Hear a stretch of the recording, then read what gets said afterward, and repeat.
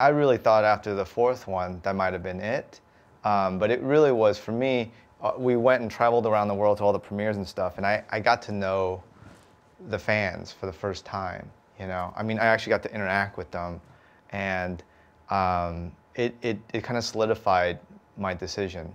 You know, and I felt like there were still a lot of areas that I felt like this franchise can go to. And the thing that I appreciate about this franchise and the studio is that they've never asked for just recycling the same thing over and over again.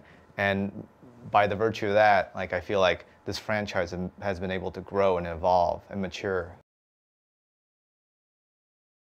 I realize that a lot of the people that enter the franchise on the first Fast and Furious, they're 10 years older, 11 years older, you know?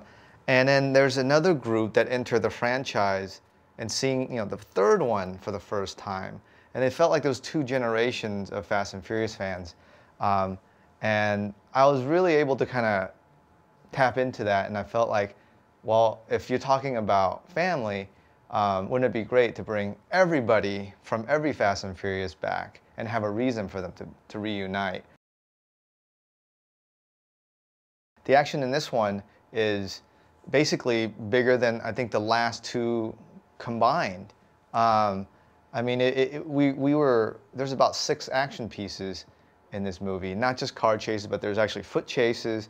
There's a race. It's just jam-packed in there. And it wasn't done for that reason. It was really just, you know, when you have all these characters reuniting and you have the antagonist, you have Hobbs, all these characters are coming into the franchise.